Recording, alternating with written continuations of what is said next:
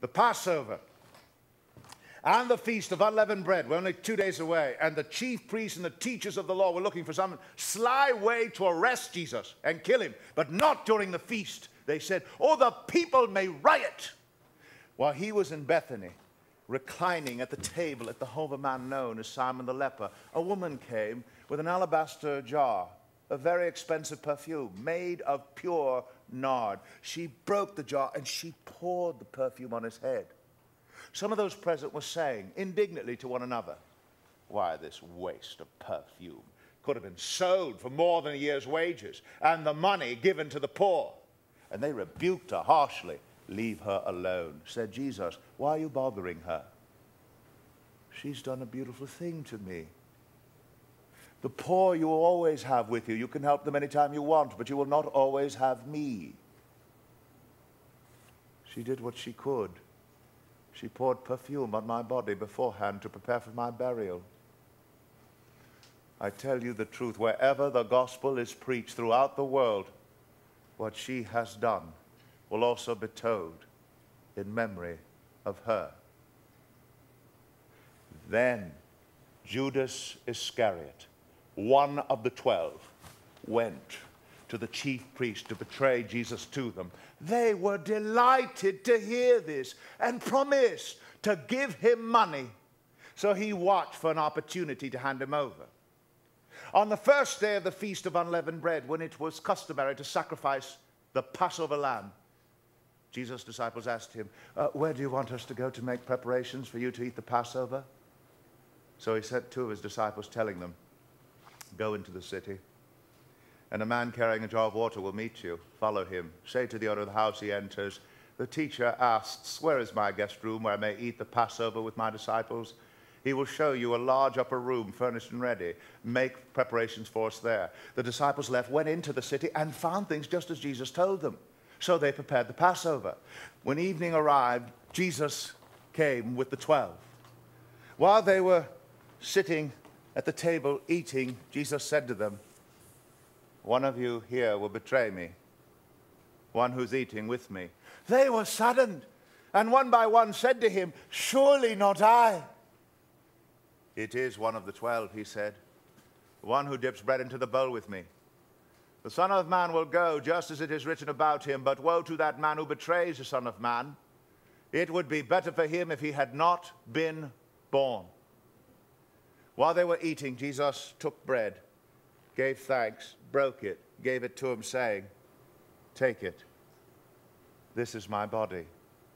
Then he took the cup, gave thanks, and offered it to them. And they all drank from it. "This is my blood of the covenant, which is poured out for many," he said to them. "I tell you the truth, I will not drink again of the fruit of the vine until that day when I drink it anew in the kingdom of God." When they had sung a hymn, they went out to the Mount of Olives.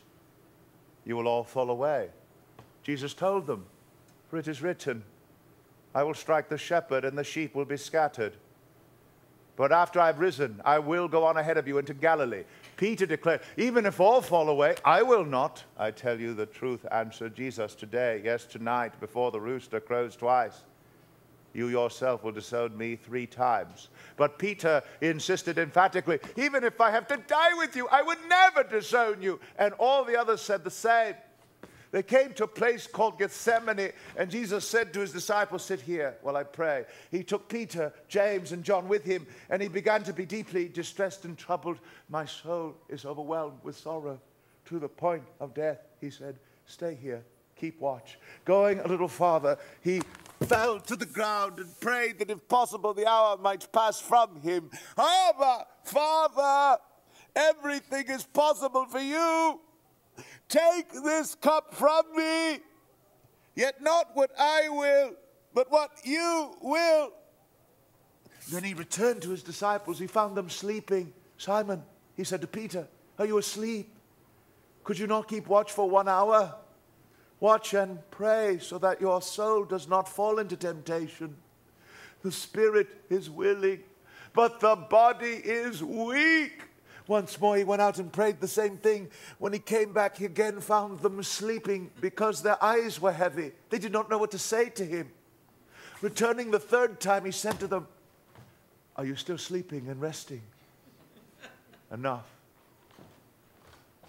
The hour has come. Look, the Son of Man is betrayed into the hands of sinners. Rise, let us go. Here comes my betrayer." Just as he was speaking, Judas appeared.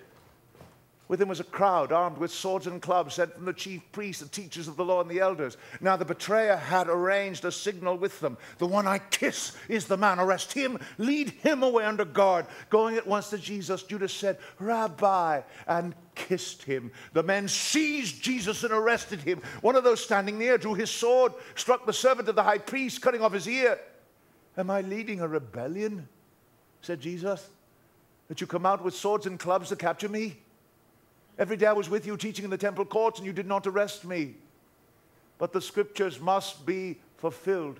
Then everyone deserted him and fled. A young man wearing nothing but a linen garment was following Jesus. When they seized him, he fled naked, leaving his garments behind. They took Jesus to the high priest, and all the chief priests, teachers of the law, and elders came together. Peter followed from a distance right into the courtyard of the high priest. There he sat with the guards and warmed himself at the fire. The chief priests and the whole Sanhedrin were looking for evidence against Jesus so that they could put him to death, but they could not find any.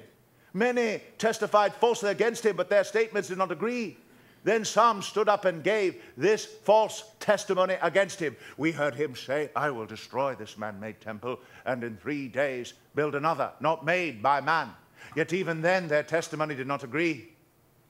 Then the high priest stood up before them and asked Jesus, "Are you not going to answer? What is this testimony these men are bringing against you?" But Jesus remained silent. He gave no answer. Again, the high priest asked Jesus, "Are you the Christ, the Son of the Blessed One?" "I am," said Jesus. "And you will see the Son of Man sitting at the right hand of the Mighty One and coming on the clouds of heaven." The high priest tore his clothes. "Why do we need any more witnesses?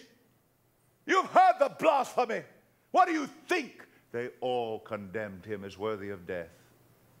Some began to spit at him. They blindfolded him. They struck him with their fists. They said, "Prophesy!" And the guards took him and beat him. While Peter was below in the courtyard, one of these servant girls of the high priest came by. When she saw Peter warming himself, she looked closely at him. "You also were with that Nazarene Jesus," she said, but he denied it. "I don't know or understand what you're talking about," he said, and he went out by the entryway. When the servant girl saw him there, she said to those standing around, "This fellow, he is one of them." Again, he denied it. After a little while, those standing near said to Peter, "Surely you are one of them, for you're a Galilean." He began to call down curses on himself and swore to them, "I don't know this man you're talking about." Immediately the rooster crowed the second time. Then Peter remembered the word Jesus had spoken to him. "Before the rooster crows twice, you will disown me 3 times.